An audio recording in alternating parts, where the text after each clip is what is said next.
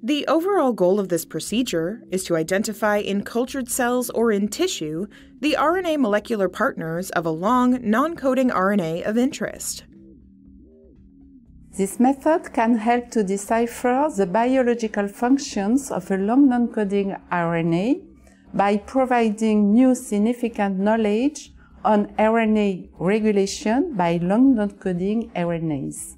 The main advantage of this method is that it is usable for most applications, since we have optimized it first for several long non-coding RNAs and second for both cultured cells and tissue extracts. Our method is based on the mix of two previous methods, the SHIRP, which stands for chromatin isolation by RNA purifications, and the SHART, which is the capture hybridization analysis of RNA targets. The specificity of our method is that the oligonucleotide probes were designed using bioinformatics modeling of a secondary structure of a long non-coding RNA, and its goal was to identify the RNA targets.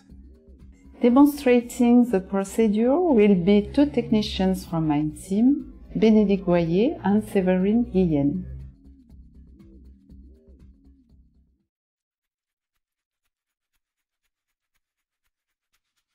After culturing GH4C1 cells according to the text protocol, remove the medium from a cell culture plate and use 1 volume of PBS to rinse the cells.